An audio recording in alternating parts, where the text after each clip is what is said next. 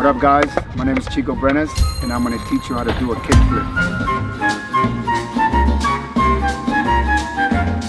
Alright, so first thing you want to do is make sure you have a pretty good pop and a pretty good ollie.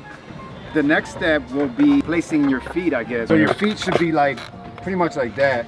Some people think you're going to do an ollie still and they put their feet up, and that's going to just make the board flip a little bit slower.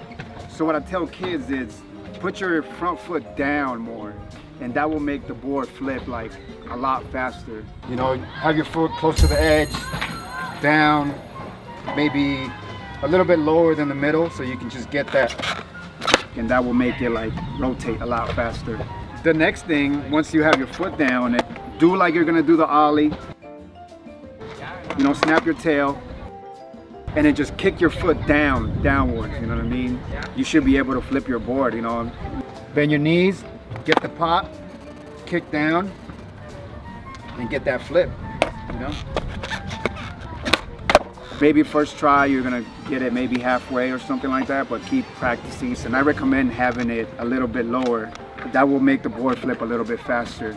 And just make sure you jump too. When you kick it down, make sure you jump and just wait for it to flip all the way and just land it.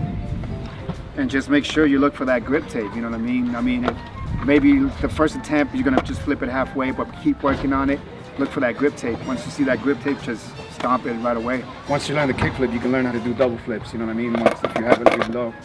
Once you got it, then you can place your foot anywhere. The higher you put it up, the higher you're gonna go on your flips and stuff, but that's like once you start getting them down and everything. Well, that's how you do a kickflip, and I hope to see you out there working on them. If you need some help, look for me.